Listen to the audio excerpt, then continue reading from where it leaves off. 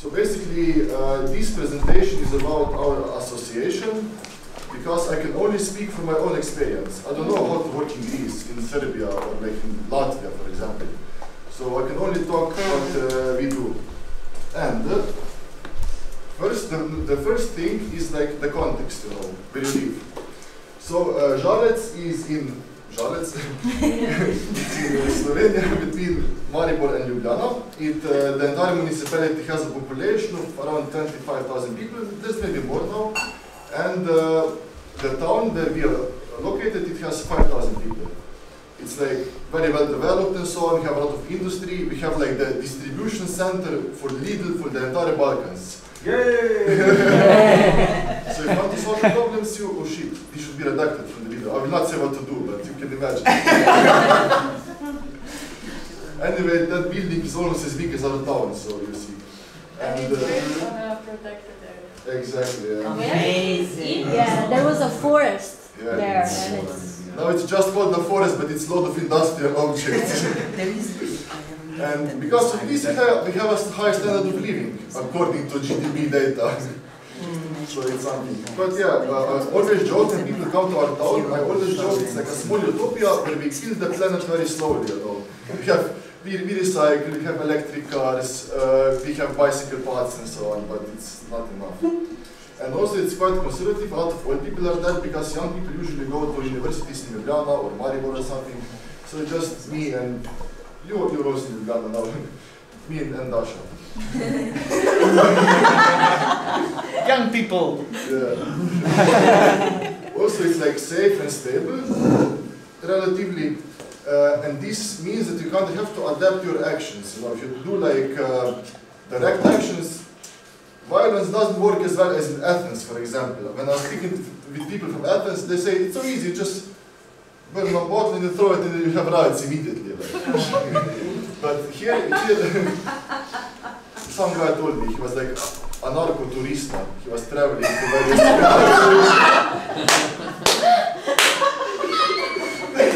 Barcelona and Athens are very famous for Arabic. they're coming in Greece a lot. And anyway, so therefore the context is important. You have to like adapt your actions, your activities, what you're gonna do. And also like we have a lot of agriculture, the worst kind of the ones, so like hops production, you know, monocultures everywhere, a lot of pesticides and so on. It's not great. And industry as well, I also benefit from this industry. Yeah, what can you do? Like, you make some money. You invest in something else, it's better than. And tourism is also getting a lot promoted. And culture is like, there is culture, but it's not very big, you know. But we try to do this as well. You have beer fountain. Yeah, we have a beer fountain as well. I will talk about it later. So I want to say that there's a lot of sustainability operations going on, but it's very contradictory because the municipality is very economically orientated. So this means that this sustainability is more like a greenwashing thing. And we want to try to change this. So the first thing, when you have like an organization or something, is like your goal, what you're gonna do, you know. And we have a very simple goal, just to bring the entire municipality towards zero waste. Yeah.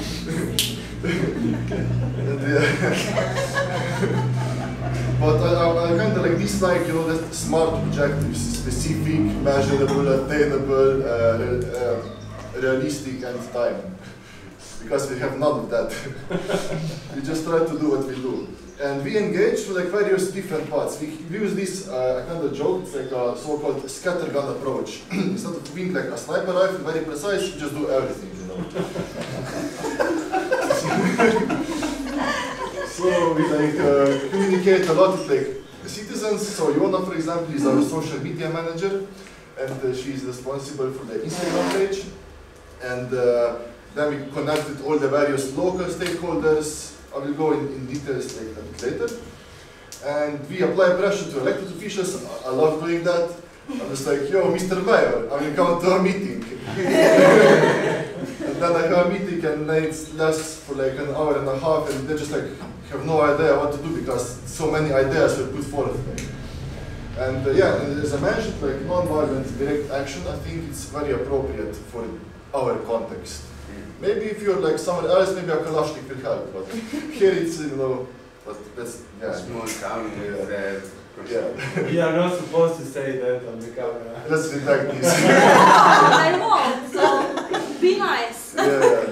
But if you're like, it's like, you know, if you're like in Rojava or Chiapas, it's different, you know, it's different. Yeah.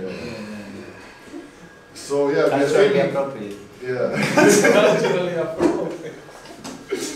Yeah, and yeah, we are aiming to this, like, we do a lot of like workshops and stuff, but we are aiming to systematize this in our municipality, to have like an actual thing going on where people are like, not just people, but like businesses as well, organizations, everything that kind of like works in this zero waste. And with a hint of degrowth and social ecology. Yes, it's a little bit, yeah. So, how our organization began? This is us. We had this event called the Open Kitchen, and it was zero waste and with ultra-local ingredients. But ultra-local were just potatoes. The rest we had to buy, you know, because it wasn't the season. Potatoes and onions from my garden and from my neighbor's garden, who is on my land, but she's working there. It's a community garden. So we began, like, I began first in 2015 when I returned from my studies. It took me 3 years to convince the municipality to become a zero-waste municipality. So I was like, you know, that Don Quixote with fighting the battle with the windmills. Yeah. It was ridiculous, like. And then afterwards, the girl on the left, on the left, from perspective, Barbara, she has that zero-waste shop now where I showed the products the other day. So it was us two, we began, and Dasha came to our first event and she started photographing. And now she's still photographing. And she's still like very active as well. And afterwards, Yona also joined.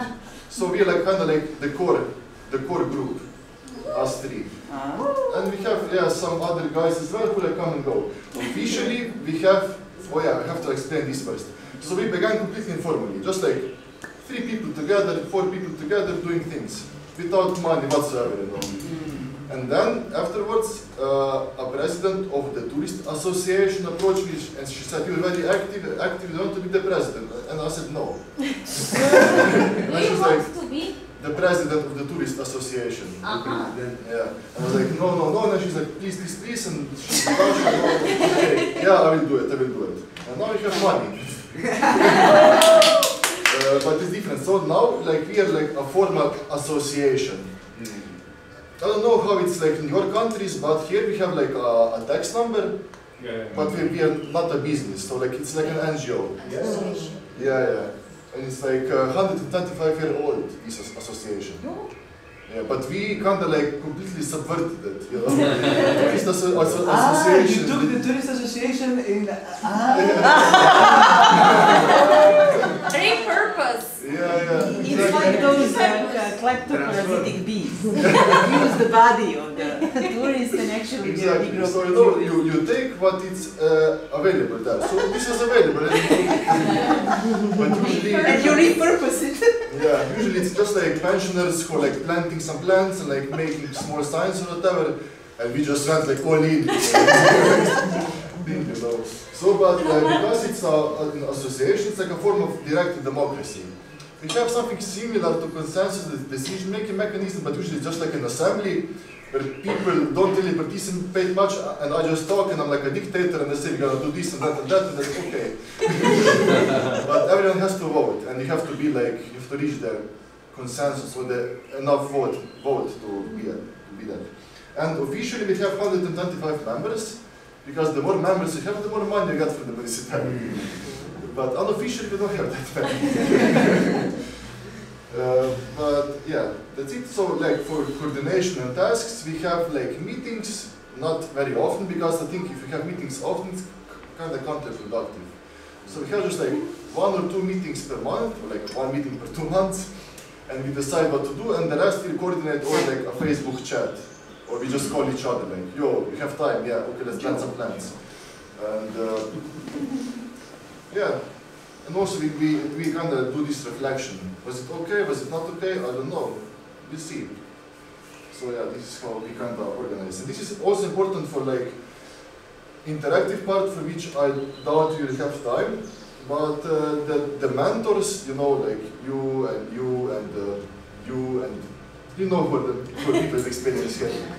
How your organizations function and how you can advise to like learners, you know, how to do it best.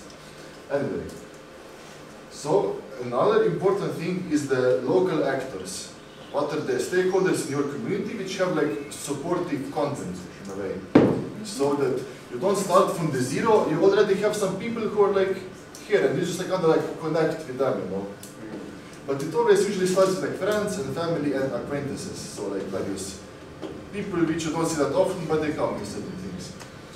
And municipality, so the official like actor is very important to have. We have one person in the municipality which we work with a lot, but they are always kind of suppressing her because we're giving her too many ideas, you know, and it's difficult then to like do it all the time.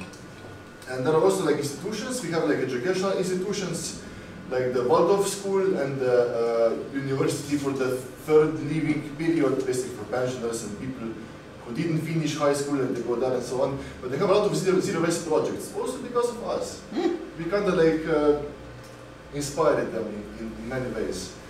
But they're like very official, you know. So when you go there, they have like proper classrooms and everything, and like infrastructure to do like workshops and stuff like that. So it's very nice. And also have a big reach. And yeah, various public institutions which are in the area. We are just like, you know, someone calls us and 90% of the time we're like, yeah, I'm gonna do it, like, we're gonna do it.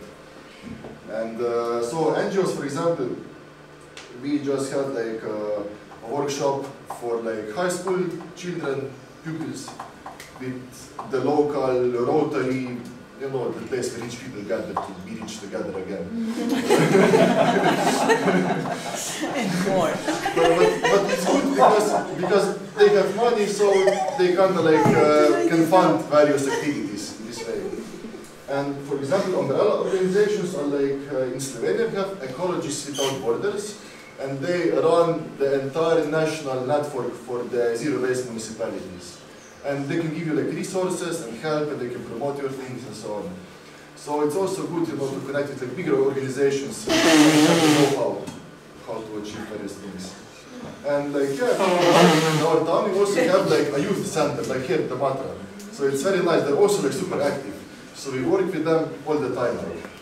And intergenerational as well. Oh, there's like a, we call this the fruit house, but it's not a fruit house. It's like it's an organization that it's kind of like connects like old people and young people together, and we have a lot of workshops there, you know, with them as well, like zero waste workshops. It's nice. And national and international. So here we are, international organization. We do this as well. And national ones. So yeah, for example, for my zero waste house, I will talk about this at the end. Anyway, I kind of got into architecture and construction now, and now I'm like online with like the Construction Institute of Slovenia and like that big publication of like called the Green Slovenia, which is about all the sustainable practices and so on. So now we also work with them somehow. It just happened. And yeah, businesses, we made like this list of all the businesses in the area which have a zero waste function. They might not be completely zero waste, but they have this function. So we made this list on our website so people can check. And the media as well, I learned out recently, so from October till December I had an interview once per week every month. It was crazy. And I have seen the power of media. Like, so media can really help you a lot. Either it's like local media, or like national media, or international media. They can help you. They can also like put you down, but it's really useful to have media on your side. So activities, what we do? Our activities, yeah, are like mostly like communication through Facebook and Instagram, and we just like, we had this on Mondays, we have meme Mondays, where I share zero waste memes. It's Fun guy. Of course. It's a lot of engagement, you know, you reach a lot of people this way. Yeah. And yeah, as I mentioned, Daniela is our Instagram manager, and she does a lot of stories. She has a nice feeling for aesthetics, and she does like very nice stories as well. And she replies to all the annoying messages.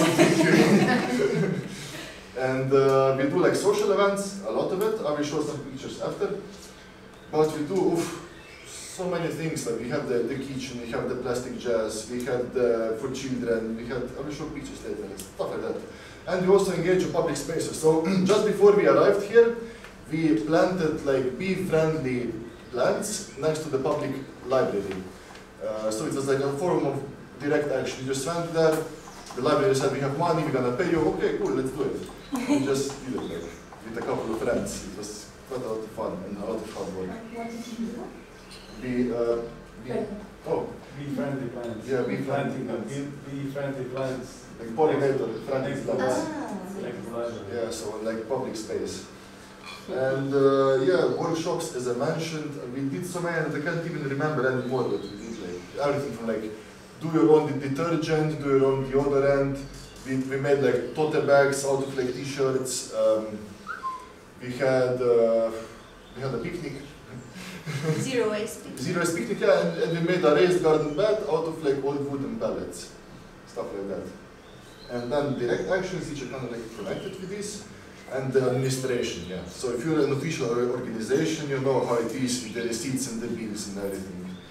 And this part is like, it has to be done. It's not always easy, but it's very manageable if you do it the right way. And because if we want to get the funding from the municipality, we need to first have an assembly, and to prove that we had an assembly, and also do all the bookkeeping work. You know, we have to send the municipality our balance sheet and stuff like that, so that they know how much money we spend and so on, and that everything is like legal as fuck.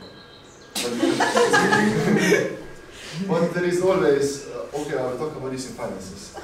And project work. So, right now we're in the middle of a project which is worth 30,000 euros, and it should be happening now, but it's not because we're here.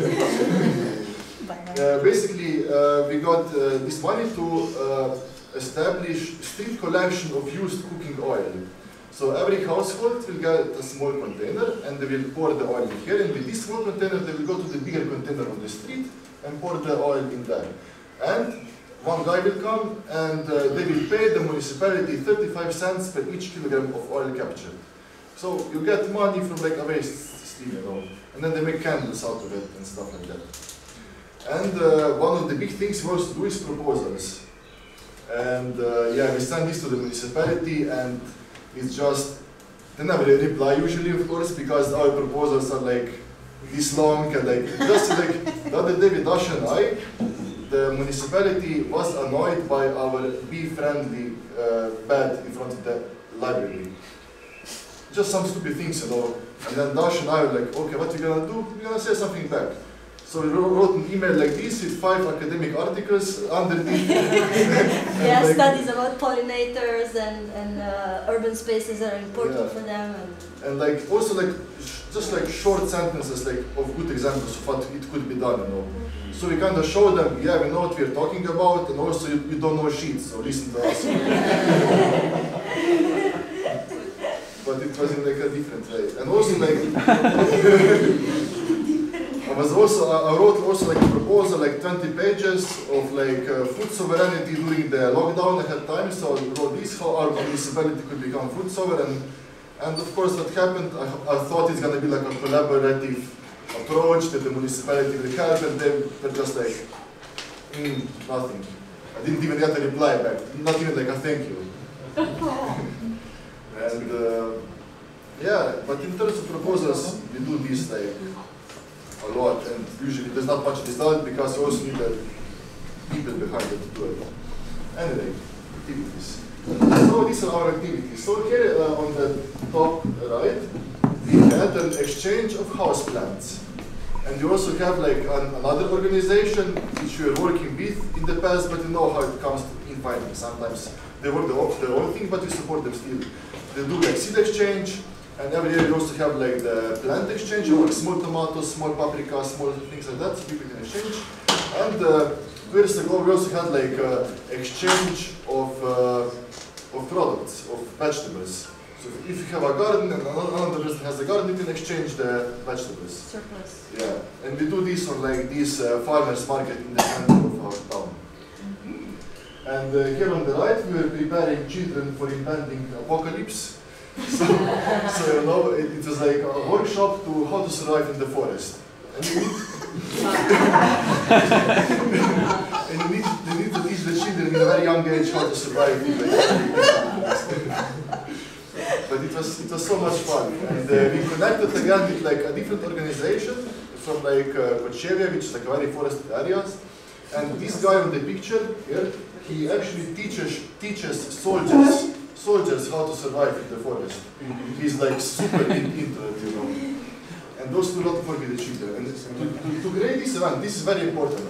To create this event, 5 organizations were participating. So it was us, it was the forest guy, it was the fruit house, and they cooked the meal, and I provided the food for the meal, some from my garden, some from the local farmer, and it was also the Tourist Association of Ambiente, which runs that place, which is a protected area. So we have to look for these synergies with institutions which are close to them. Yeah, that's the word. Yeah, yeah. And here on the bottom right, I was in another Erasmus in Brussels last year. It was like organized by Zero Waste Europe, so it was also like international connections. And it was so funny, like everyone was like, yeah, I'm like from Zero Waste Ukraine, I'm from like Zero Waste France, I'm from Zero Waste England, and they were all like big organizations. I was just like, yeah, I'm from Zero Waste Žalec.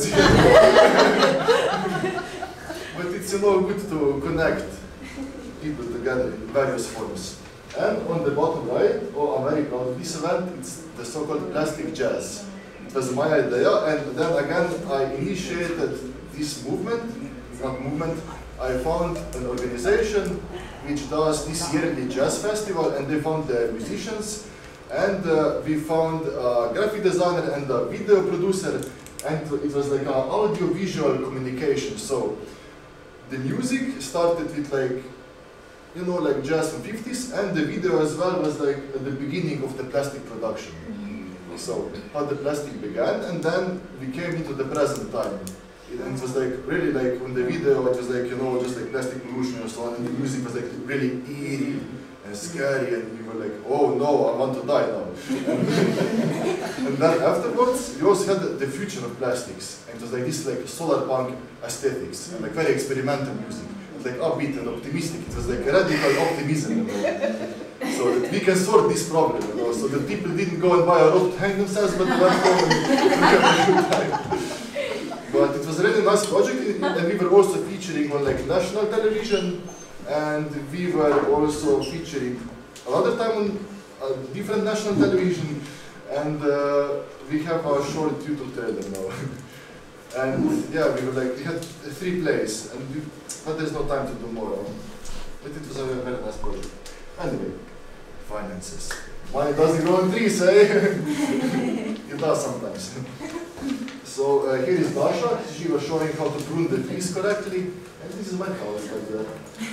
So I use my own place as like a commons in a way to have, you know, to host various workshops and stuff like that. And so we are mostly financed by the municipality. We get around 2,000 euros per year, which is another source of funding is membership. So every member pays 10 euros per year to be a member, to be in our cool club, you know. How much finance did you say from the municipality? Around 2,000 euros per year. And to do that, you need to fill up a form. You fill up a form, and yeah, no, it's an easy form. Yeah, but you have to say exactly what are you going to spend the money on. So you have to have a plan for the future. Yeah, it's you need to budget the activities. You have to plan the entire year in advance, so it's quite difficult. Like. And you also get money from like the projects. Andrej, did you like write the plea for the money and sign the petition, and then you received that, and then you said yes, I will give it. I'm satisfied from your company. Oh, I'm so happy now. That one. Yeah. And the project money. So in our area we have these so-called local action groups. And every 2 years there is like around 400,000 euros for this. 400,000. Yeah, but Almost half a million, almost half a million. And it's distributed, so I wrote a proposal which was like 135 pages long. And I worked, and I worked together with that university, the local university, and the municipality. So it was like 3 partners. And we got this money now for this project for like collection of the used cooking oil. Yes, so Please explain this, because we didn't actually get the money. oh yeah, we didn't get the money yet, but we're gonna get it. So basically it works in the way that you have to invest your own money first in, and then get 80% of the costs are returned to you. That's So it's co-funded. But Yeah, not all, okay. not 100%. But I have ways to use this money wisely. It's a camera, so we're not talking. Also, we have this so-called black fund. So we kind of like collect donations when we have our workshops and activities. And we say like, yeah, if you feel good, please give us 10 euros or like more, or like less, whatever you want. We have this pay as you want, you know. And for that open kitchen event, the zero waste kitchen where you're serving people outside, we made like minus 300 euros this way. And for the plastic jars, we made like minus 2,200. So we didn't make money. No, yeah, we didn't make money, but we had money to spend before. And We are poor. And I was the producer of the plastic jar, so I from my own pocket, I gave like 1,000 euros, but it's okay. And so yeah, but you know, because we're like this association, we have money to be spent, not to make money, so it's okay. And yeah, and this is what we always say. Even if we had money, it wouldn't be enough because we have so many ideas what to do. You know, we need to change the entire system. And for this, we need a trillion or a 2. You know. And, yeah. So yeah, we also did some things, and we are very happy when we have like events which are well attended. Like sometimes, you know, from defeat to defeat until the final victory. Like one time we had an event which another member of the group and I prepared like a lot, and it was about e-waste, and 2 people came. One of them was Dasha, the photographer. And then I had like an event with like the Institute for Independence. It's like a media house, and 350 people watched it online, you know, so it varies a lot, like it depends on whom you're working with and what you're doing. So we also got like recognition, you know, okay, just to explain this picture. This is the European Commissioner Elisa Ferreira. She is for the cohesion or something, and this was the so-called New European Bauhaus movement. It tries to create like sustainable and inclusive and aesthetic communities. Unlike other European projects, it's like actually very similar to what we are talking about here. It's surprisingly. And they have like a small budget of 85 million euros, you know. And it's like Ursula von der Leyen, she had like a big speech and she said, the new European Bauhaus is the soul and the heart of the European Green Deal. I was like, okay, that sounds good. And especially because I won it. It's a filial battle. And I was there, I didn't expect it at all to win it for my project of the Zero Waste House. And I was there, and they called my name to go on the stage, and I didn't have a speech or nothing prepared, so I was just like, I basically told everyone to shut the fuck up and listen and think about themselves. I can show you the video later, they actually put my speech in the promo video later. It was like I just demanded a few seconds of silence for all the human and non-human lives lost now and in the future of climate change. Yeah. And people were just like, fuck. And then I'll talk a bit more. Yeah, but these kind of propelled our group so much. Like we were in the media all the time, and I was just like explaining what we are doing and so on. And it gave us a good platform to talk about the zero waste, the circular economy, and also about degrowth and social ecology, but with a hint, you know, don't scare people too much. Yeah. Especially like regular people reading things. And yeah. So also with this project about oil, we hope to systematize another waste stream into the community. And also a lot of schools, I mean that Waldorf school and the house, the fruit house, they're also very into zero waste now because of Sorry, our what rules. is please fruit house? Fruit house.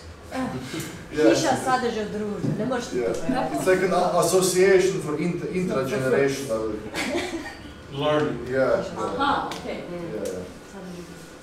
So yeah, and we have some proposals in the months which were successful. So we have like these small victories, and it's good because people are actually talking about it, about zero waste now in our community. It's not much, you know, it's not much. There should be so much more, but at least people are talking about it because of what we are doing. And it also gives new perspective in decision making. Now, you know, when you have to fill out these forms to get the money from the municipality, now they also have a section, what are you doing on zero waste? So you have like, you get 25 euros if you do zero waste activities. Wow. It's not much, but it's something. You have to start somewhere.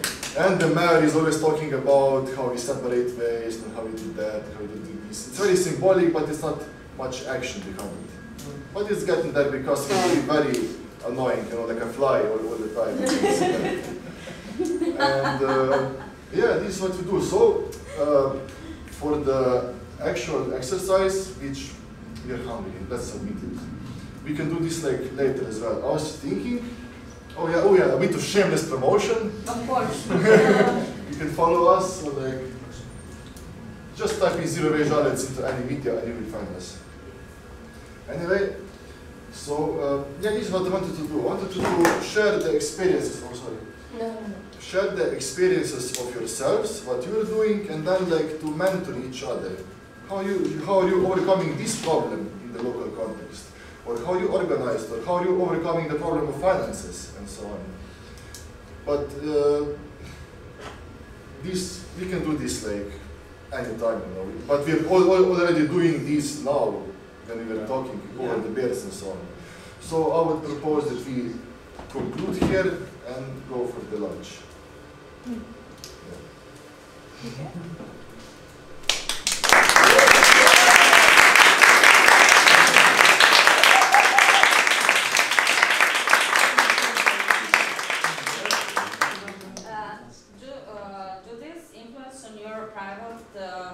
Personal life, because I see that all of you you have to give your own money, your own space, your own like private life.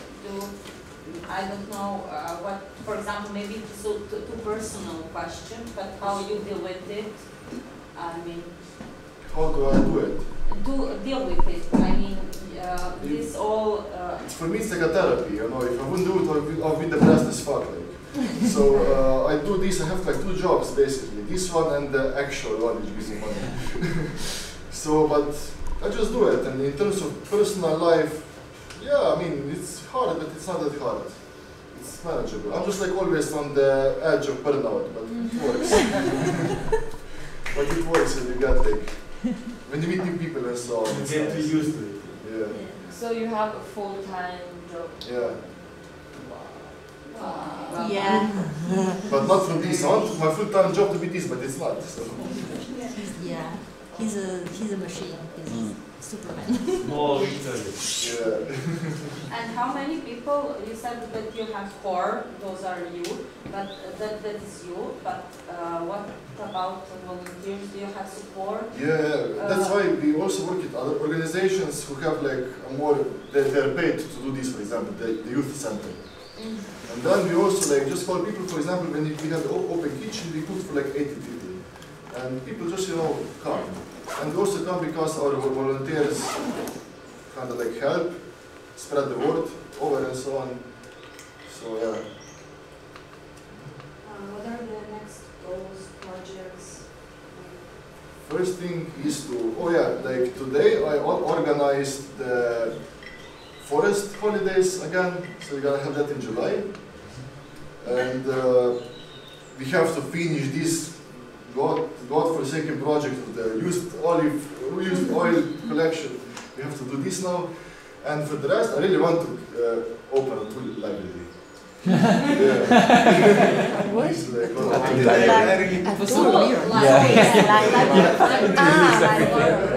Like, that, and we also have like right now I'm connected with the new European Bauhaus. I'm like renovating my house, so I also have like workshops, you know, to do like retroactive material passports of the buildings, and for people to come and help with the attached aquaponic greenhouse, like a passive greenhouse. And I want it to be made from rammed earth, but Christos was saying it's out of work, so we need a lot of volunteers, you know. So it's going to be another one of our activities. So kind of like the personal and communal sphere mixes a lot, like in my work. I don't know if it's too much of a personal question, but like, for example, with the zero waste house, like you're renovating your house, did you study that like in night when you couldn't sleep, or like you studied that in university, like did your studying? No, I was studying something completely else. I was studying international retail marketing. Okay, so it's completely okay. Yeah, it's completely different. And I'm just like a very curious person, you know. So that idea of the zero waste house was based on 10 years of research. And then my cousin and I, she's an architect, and I told her how to do it, because I can draw, you know. And she like drew the images, and I kind of just like connected all the dots together with the things. But yeah, I do like research all the time, like I'm half crazy already. And yeah, any more questions? Yeah, what would be like the first suggestion that you would say to somebody that would start an association like this? What is the most important thing for you? Like, what's a suggestion that you would have given yourself when you started this? That's a very good question. Don't give up. Yeah. It's gonna be hard. Oh, I had this idea in my thought, but the first thing to do is to find support from the people who are near to you, and then it kind of like snowballs out of it, you know. And once you start doing it, you just have to keep doing it, and then through the work process you will find many new findings, new things. And then you will just meet like random people who have various organizations which you can connect together. But the most important thing is to just keep doing and learning from experiences. And only like actual work will show you, and actual experiences will show you how it's done. And yeah, I mean, don't give up. I mean, don't give up.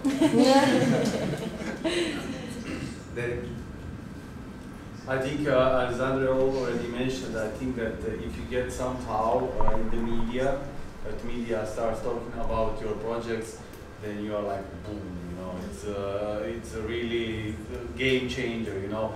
And also social network presence, you know, being active on that so that you get, I mean, I hate it, but you have to, the goal is to have as much as possible followers, engagement on so that really creates also a difference in terms of everything, you know, just being present in the media and in the online life. Yeah. Like for example, we started with the most simple thing, which is to have a lecture about the basics of the zero waste. And then the people came and gave us ideas, and we continue doing lectures every month, and then you're like, maybe we need a more hands-on approach. And we started doing workshops, you know, how to create a laundry detergent and so on, and how to create candles out of used cooking oil and so on. And then just kind of like, no, it's really hard to put this in words, but things kind of just come together in a way.